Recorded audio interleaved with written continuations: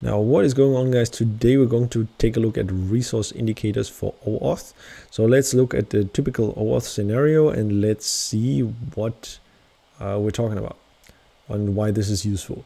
So if you have a client, you somehow get some access token from the authorization server, you request certain scopes, and then what you do is you use this token at a resource server. Now, the issue is if the scopes are not properly defined, or if they are loosely defined, or if they overlap, and the authorization server is managing a lot of resource server, it could be that the token that you get, and that is actually only intended for resource server 1, for example, might also be available at resource server 2. And that would be a big issue. So just imagine you're, I don't know, building a third-party app with Google, right? And the access token that you get for Google Calendar now also works for, I don't know, the Google Drive API. Yeah. So this could theoretically happen if there's like some scope overlap. Then both resource server could say, yeah, it kind of looks legit, so it's sort of fine.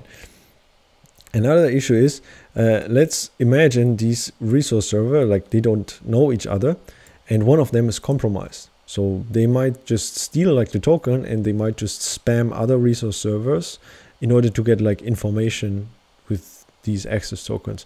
So it's sort of like an issue.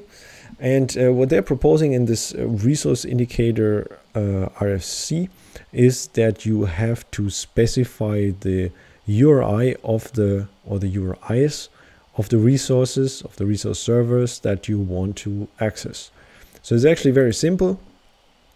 So when you make the request to the authorization server, you include an additional parameter, which is called resource, which is an URI, which is the URI of the resource server that you intend to access. So for example, if you want to access resource server 1.example.com, you would include this in here. So HTTPS resource server 1.example.com. Now, bear in mind that you can, with form encoding, you can include parameters with the same key. So technically speaking, you could request access for resource server 2 as well, but it's just not recommended. So on a technical level, it supports it, but like the spec says, okay, you should really see that you only have like one like URI where you get access to. And then if the client, for example, makes a request to the resource server 2, then the server knows, oh, hold on a second, like this token like is sort of like not scoped for me, so I'm just going to reject it. So even though the signature is valid, I just have the wrong audience. So you get like a token back, and the idea is that it contains like an audience claim, and this audience claim is then exactly what you put in, like what you put in the resource. And then basically this resource server can check, ah yeah, okay, it's the right or the wrong audience, and then it doesn't work. And this also means that a call from resource server 1, for example, to resource server 2 would also not work if resource server 2 is implemented properly, of course.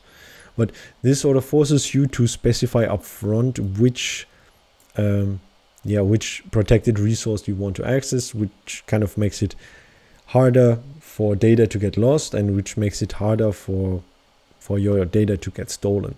So it's like a pretty simple thing, actually. You just include the resource parameter here, and then you get it as part of the auth claim, so audience, which means the intended recipient of like this token, and then you can just use it over there. Yeah, so pretty simple thing, really nice, very short RFC, well written. I would encourage you to read it, and yeah, that's it pretty much. Thank you so much for watching the video. Please give a like and subscribe to the channel, and I'll see you in the next one. Bye bye.